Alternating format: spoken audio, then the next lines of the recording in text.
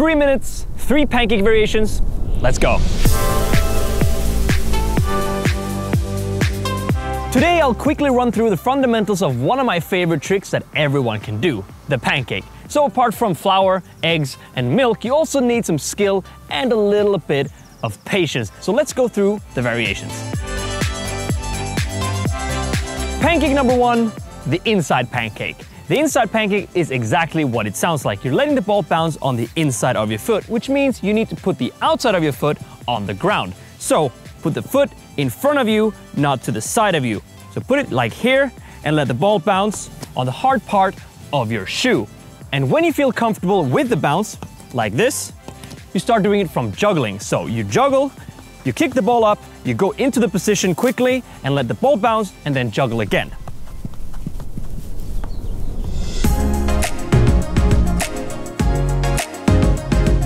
Pancake number 2, the outside pancake.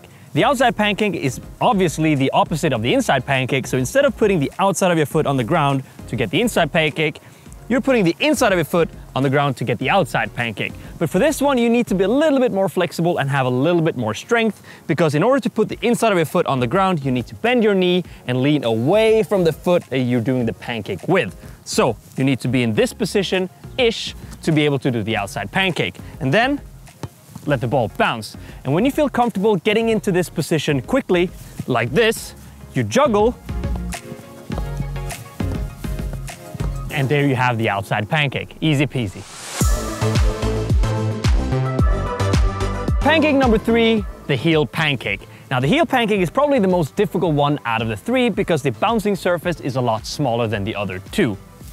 Obviously. But in order to get the bounce right, you need to put your toes into the ground and have your heel pointing upwards, exactly upwards. Because in order to get the right bounce, you need to have your heel leveled.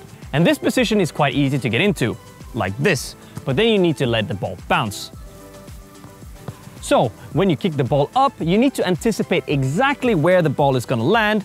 Put your foot down like this, leveled, and let the ball bounce. So juggle, kick the ball up, anticipate, heel, and there you have it.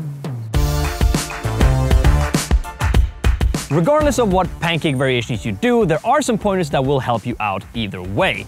Anticipate where the ball is going to land, keep your bouncing surface level at all times, and kick the ball up high enough in order to get the bounce that you want.